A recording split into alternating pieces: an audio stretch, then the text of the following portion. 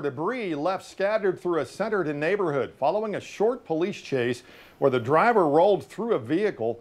The incident happened near the Bentonville city limits. Centerton police chief says the driver of the vehicle was taken to the hospital because of injuries.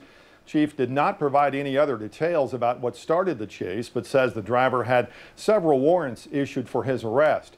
The driver's identity and the charges he's facing have also not been released at this time.